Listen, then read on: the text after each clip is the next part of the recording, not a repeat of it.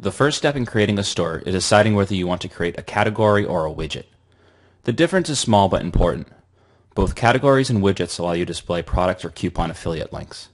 However, SellFire categories get embedded on their own WordPress page. The plugin will create a new page for each category you create. On the other hand, widgets do not get their own WordPress page. You can choose to add them to either a blog post or to an existing page on your website. In this example, we are going to create a category, but the creation process is exactly the same. The first step in creating a new category is to select whether it will display a collection of product links or coupon links. Let's select product links. Next, we need to decide how we want the products in the category to look. We decide this by picking a theme. These aren't WordPress themes though. These are SellFire themes that you define via the themes page of the plugin. We'll get back to creating a theme in a few minutes. The next step is deciding whether you want to select products manually or automatically. When you populate your category manually, you handpick each product that will appear in the store. When you populate your category automatically, you do not hand select each product. Instead, you simply define a product search. Any product that is returned by your product search will be automatically included in your category. Manually populated categories are good for when you want a small amount of very specific products in your store. Automatically populated categories are great for quickly adding a lot of products. Also, as new products that match your criteria are added by the merchant, they will automatically appear in your category. For this demonstration, let's create an automatically populated category. This screen is the SellFire product search screen. SellFire's product search is flexible and powerful. In this example, we're going to create a category for dishwashing machines. Let's start by finding all products with a product name that contains the word dishwasher. Once you run a search, the search results appear. The search results screen is divided into two sections. On the left-hand side is the results browser. The results browser shows you all of the merchants that have products that match your search criteria. Remember, only merchants that we have selected on the merchants page will appear in the search results. You can sort the results browser by either merchant name or by the number of matched products using this drop-down at the top.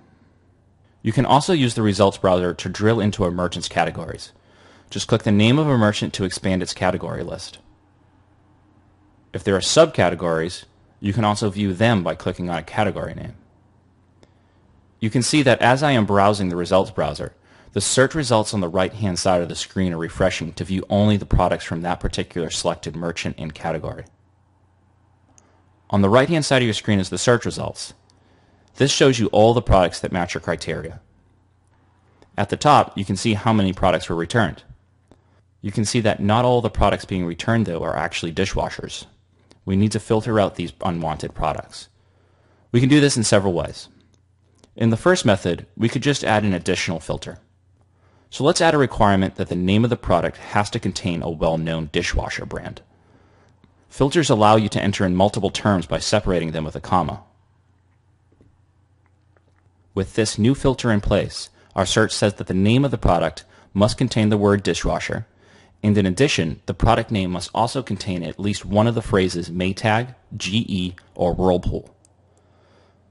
The SellFire search panel also allows you to filter on many different attributes of the product. It also allows you to specify that a product cannot contain certain words. Another common way to hone in on the products that you are looking for is to filter by price. For instance, with dishwashers, we know that they are all going to cost more than $200. We can specify that too. Finally, we can also refine our search by using the result browser. We can view only the products from a particular merchant or in a specific category by browsing to that category in the result browser. Once you're satisfied with all the products being returned by the search, click the Save and Continue button.